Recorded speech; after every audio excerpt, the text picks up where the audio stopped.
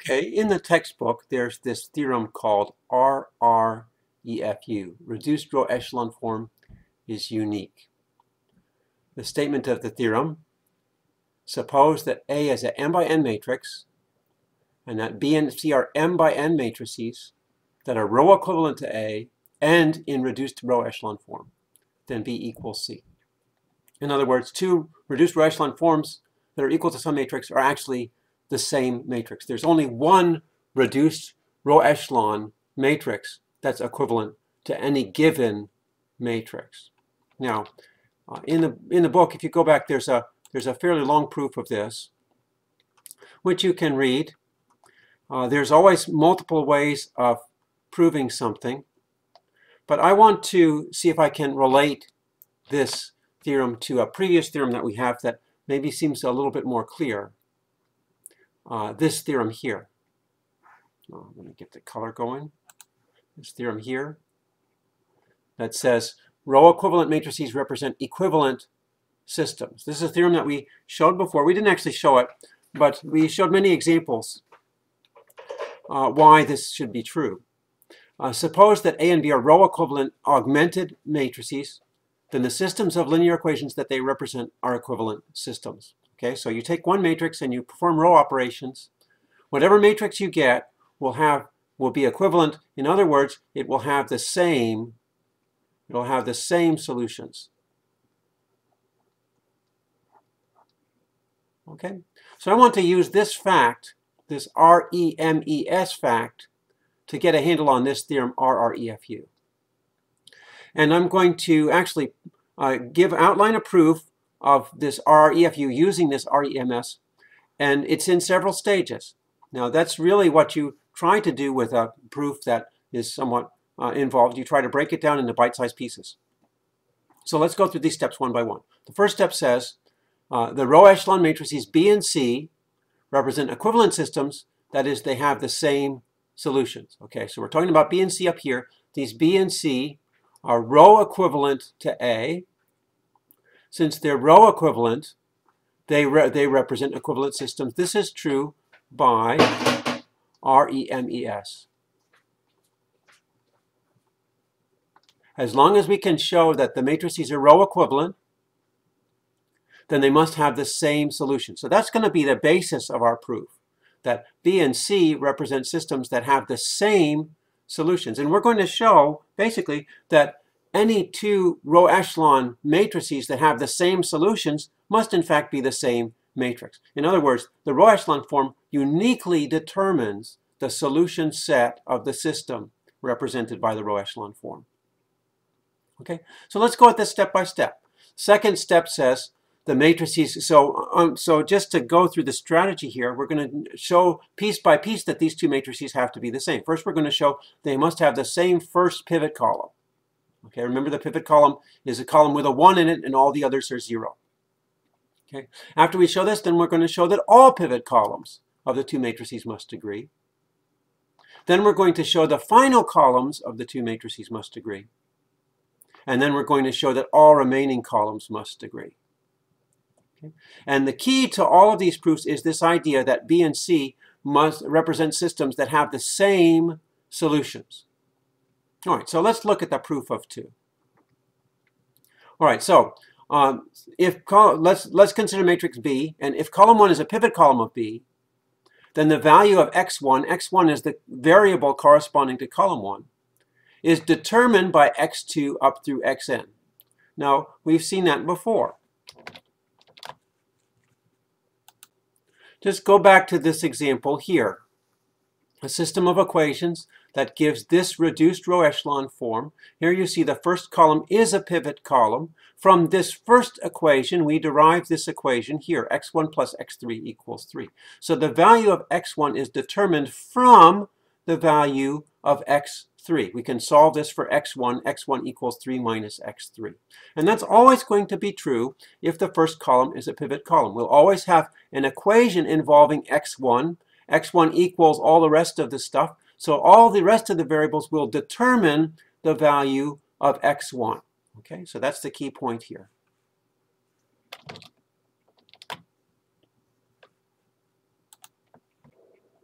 On the other hand, if the first column is not a pivot column, then the value of the variable x1 can be anything. Because if you write out the system of equations, then x1 doesn't appear in any of the equations. x1 is arbitrary. Okay, so we have two different cases here. If column 1 is a pivot column, then the value of x1 is determined by the other variables. If column 1 is not a pivot column, then the value of x1 can be anything, no matter what the other variables are. So these are two distinct cases. Since B and C must have the same solutions, then either column 1 is a pivot column for both, in other words, the value of x1 is determined by the other variables, or for neither, in other words, the value of x1 is arbitrary for both B and C, because they must have the same solutions. Okay, so either column 1 is the first pivot column for both, or it's the first pivot column for neither. And we can go on, so if column 1 is the pivot column for neither, then go on to column 2 and make the same argument. Okay, if column 1 is not a pivot column, column 2 is a pivot column, then variable x2 is uniquely determined by the other variables. We can do the same argument, and by this argument we can show that the first pivot column for B must be the same as the first pivot column for C. So that checks off number 2 here. Okay. Now I want to go one step farther. We want to show that all pivot columns of B and C must agree. Okay, and the proof of that is down here. All right, so if column M is a pivot column, say of matrix B, then every solution with fixed values of xm plus 1 through xn, the value of xm is fixed. Okay, so what am I talking about here?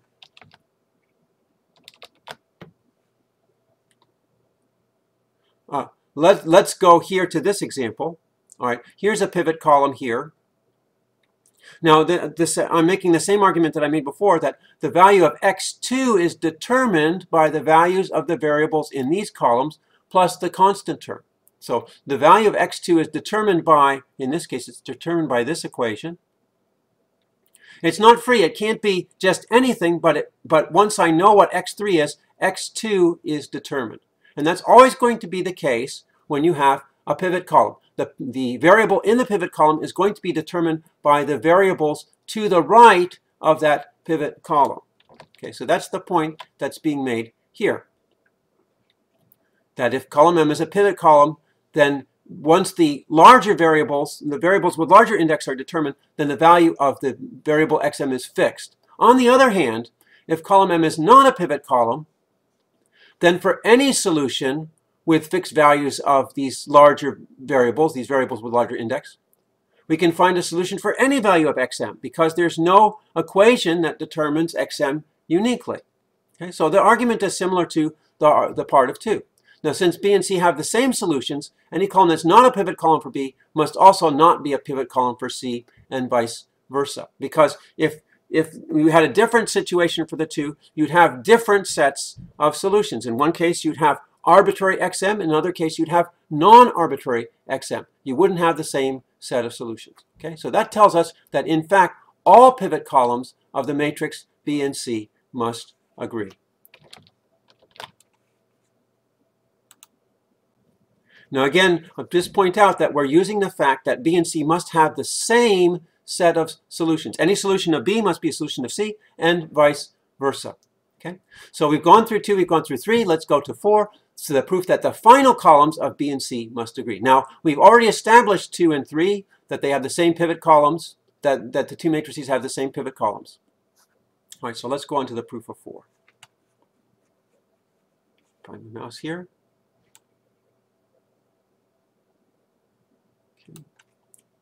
So let's look at 4. Now, if we set all independent free variables equal to 0, then the values of the pivot variables are determined uniquely by the entries in the last column. All right, let's see what I'm talking about here. Go back to our example, simple example here. In this case, we have 2 dependent variables, x1 and x2, and we have a free variable x3. Suppose I set x3 equal to 0. Well, if I set x3 equal to 0, then x2 must be equal to 2, and x1 must be equal to 3. We can see that in the system of equations down here as well. If x3 is 0, x1 is 3, x2 is 2. So that means that the values of the pivot variables, in other words, the dependent variables, are uniquely determined by the values in the last column. Now we know that B and C correspond to the same solutions. That must mean that the values in the last column must be the same for matrix B and for matrix C. Because otherwise, if they were different, then you'd have different solutions for B and C. Okay, so that tells us that the last column of B and C must be the same. So we check this one off. Okay. Now we're almost there. The last part is to show all remaining columns must agree. We've shown the pivot columns agree. We've shown the last column agrees. We need to show all the other columns. We can call them the free columns, or the columns corresponding to free variables. So let's see how this works. All right, so this is actually proof by contradiction. We're going to suppose the opposite of what we want to prove. Okay, what we want to prove is that all entries of B and C are the same. So let's suppose that what I mean by this is B sub jk. I can't write subscripts very easily on this software, but I'm supposing that the jk entry of B is not equal to the jk entry of C. Okay, so this is the entry in the matrix. So if I have a matrix here, the jk entry is where? It's the jth row, kth column. Okay, so there's an entry here. Okay, and I'm supposing that the entry here in B is not equal to the entry in C. All right, so let's set all three variables other than k equal to 0. Since this is the kth column, it corresponds to the kth variable. So I'm going to set all other free variables equal to 0. And then I'll set xk equal to 1. Okay. Now, if I do this, I can find a solution.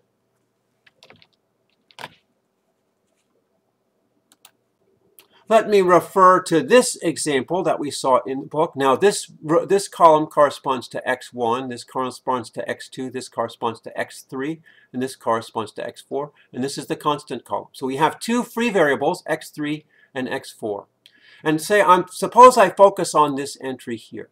This entry is the 2, 3 entry. So that has to do with variable x3. Now let's investigate the solutions where x4 is equal to 0. I'm going to set the other free variable equal to 0. So if x4 is equal to 0, what's the value of my solution? Well, to get x2, I'm going to use this equation here. This is actually not a good example. Let's make this 0. This is an inconsistent example. Let's make this 0 so we actually have a solution. All right, so let's go back here. We're setting x4 equal to 0. We're setting x4 equal to 0, and we want to find the value of x2. Well, x2 is going to be equal to 0 minus x3. Okay, but let me set x3 equal to 1. Okay, so that's going to be 0 equals 0 minus 1. So that's minus 1. Now, where does this minus 1 come from? This minus 1 comes exactly from the value of this entry. Okay, the 0 comes from here, the minus 1 comes from this entry. If the entry here is different, then I'm going to get a different value for x2. So if B and C have a different value in this position, then x2 will be different for the solution where x4 is equal to 0, x3 is equal to 1. That's not possible because we've already said that B and C have the same set of solutions. So this specific example shows this general principle that I have here, that if two entries, non-pivot columns of B and C are not equal, then we can find a solution of one that's not a solution of the other. Set all other pivot variables equal to 0 and set that particular set all other free variables equal to 0 and set that particular free variable equal to 1. Then we can write down xj for the solution for B, and we can write down xj for the solution for C. Now these two solutions must agree. So this xj must be equal to this xj. We've already shown that the last column of B is equal to the last column of C. So this entry here, this last entry here must equal to this last entry here. And you can just solve it out. if you want to find bjk, bjk is going to be equal to bjn plus 1 minus xj. But since, and you also have, so we can write this out, bjk is equal to, let's make sure I do this right, bjn plus 1 minus xj. We also have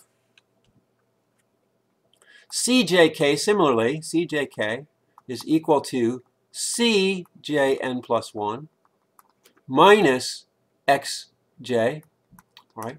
Now we've, minus xj. Okay, so we know that these two are equal. We know that these two are equal, so these two must be equal.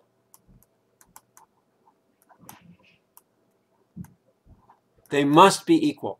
Okay, that contradicts our assumption that they were not equal. We have the case where we've shown that, in fact, all entries of B and C must be equal. We finished the proof of this theorem, that two reduced row echelon forms that are row equivalent must, in fact, be the very same matrix. Okay, so that's it for the proof.